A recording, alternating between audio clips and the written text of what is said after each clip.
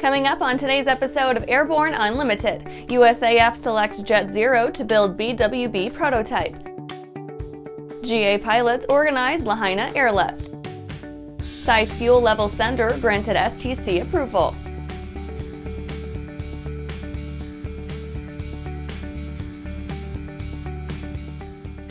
Welcome to Airborne Unlimited. I'm your host, Holland Lee. Let's get into today's stories.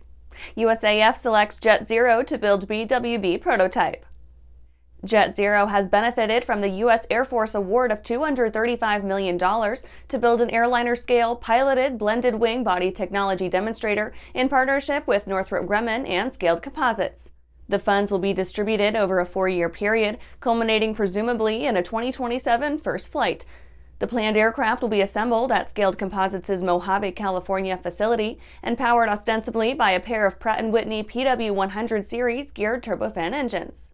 Initial reports suggest the demonstrator's completion will require additional capital beyond the $235 million award from the U.S. DoD Innovation Unit. Though not ascribed officially to the USAF's next-generation air refueling system, the JetZero demonstrator will likely inform the design of such. The DIU's initial solicitation to industry for a BWB demonstrator was made in July 2022.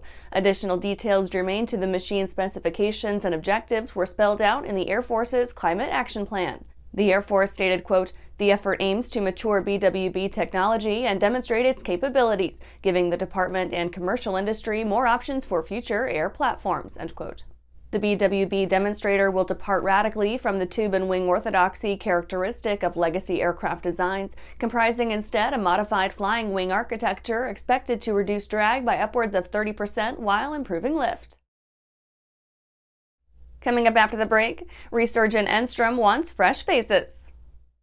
Throughout the globe, Piper Aircraft has hand-selected the very best in company representation, service, and support.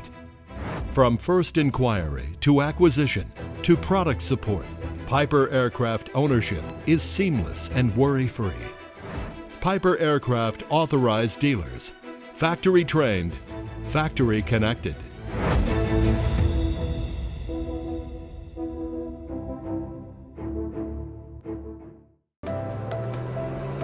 I'm currently using the Hartzell Talon, by far the best aerobatic propeller ever come out. I use the Trailblazer. It adds performance to the Super Decathlon and dependability, and it's rugged. Hartzell's been an excellent partner for Whip Air, just in terms of your product support as well as keeping an eye on the market and developing new products that meet demand. It's helping us all have better performing airplanes. It's such a proud honor to fly behind that propeller. Welcome back. Now let's take a trip around the patch for some shorter stories. Resurgent Enstrom wants fresh faces. Enstrom Helicopter Corporation is bouncing back under the ownership of Chuck Surak and now looking for an infusion of fresh talent as it makes the most of its upswing. The firm has continued plugging away on, quote, exciting new rotorcraft models and features, end quote, as it addresses a, quote, unprecedented level of product demand, end quote, from the helicopter market. Under Surak's leadership, the company has more than 125 employees, but is ripe for expansion. Right now, Enstrom is looking for skilled engineers, managers, mechanics, and more. Gamma addresses FAA's Powered Lift, SFAR, and PRM. Gamma has formally submitted comments to the FAA's proposed SFAR for integration of powered lift, pilot certification and operation, miscellaneous amendments related to rotorcraft and airplanes. Gamma methodically worked with its membership to review subject proposal and put forward comments that reflect the SFAR's role in facilitating initial powered lift operations. Moreover, the SFAR will provide the regulatory environment requisite the collection of necessary operational data by which future permanent rulemaking will be informed. Sporty's offers folding knee desk. Sporty's has shown off its new Aviator workstation in the form of a lap-bound organizer offering a stiff metallic 9x8-inch surface. The metal bifold lap desk allows pilots and passengers to put that open thigh space to use with a folding knee-mounted workplace for charts, notes, and devices.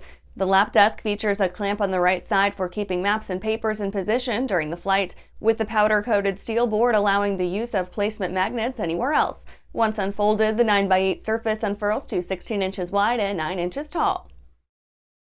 Spirit Airlines and Wayman Aviation Academy partnership announced. Florida Aerospace College Wyman Aviation Academy has announced a unique partnership with Spirit Airlines through the Miramar, Florida-based air carrier's Spirit Wings Pilot Pathway program. The partnership will provide graduates easily accessible local mentorships with Spirit Airlines pilots and a fast track to a flight deck career as a first officer with the airline. Wyman Aviation trains future pilots by way of competency-based training and assessment, an ostensibly superior standard of flight training recommended by the notoriously officious International Civil Aviation Organization. Well, that's it for today's trip around the patch. Let's get back to the rest of the news. GA pilots organize Lahaina Airlift. General aviation aircraft owners and pilots mobilized their machines and mustered their skill, courage, and humanity in equal measure for a purpose of establishing a supply line by which to provide humanitarian relief to the people of fire-ravaged Lahaina.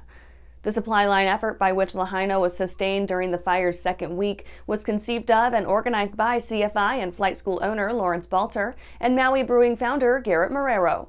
Utilizing little more than text messages and social media, the pair recruited pilots, aircraft, volunteers, and donors.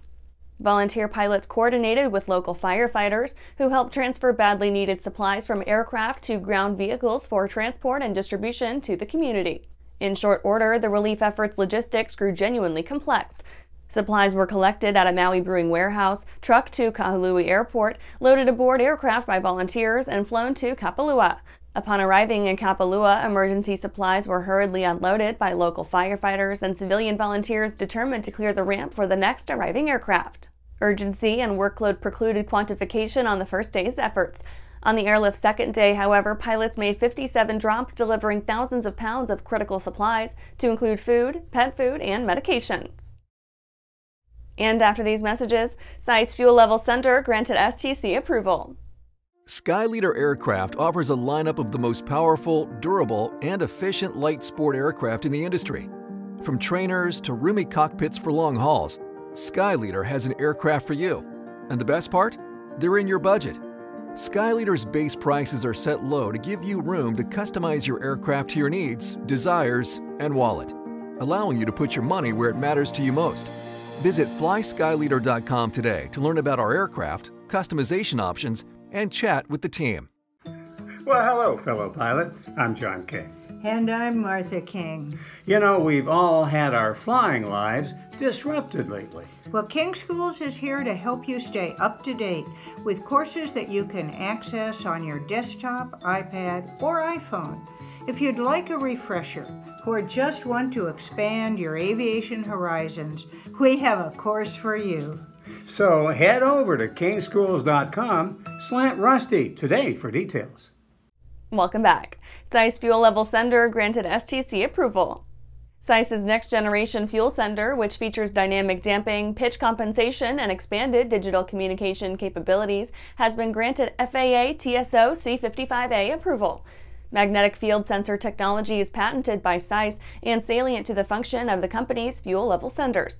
The function of subject sensors is predicated upon the premise that the electrical properties of certain ferromagnetic alloys, such as permalloy, are influenced by external magnetic fields.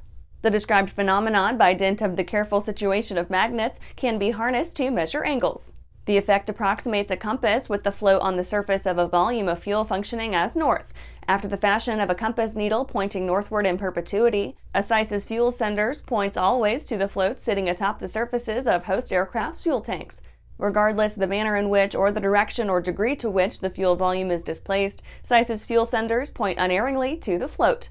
CiES's proprietary digital fuel quantity system utilizes high-tech sensors that facilitate accurate and repeatable measurement of aircraft fuel quantity down to changes in fuel level of less than 0.03 of an inch. The antecedent value represents considerably less than 1/10 of the U.S. gallon. And that's our show for today. You can catch episodes of Airborne on YouTube, Roku, or Fire TV. Just search for Aero-News or Airborne, and don't forget to follow us on social media. Thanks for watching.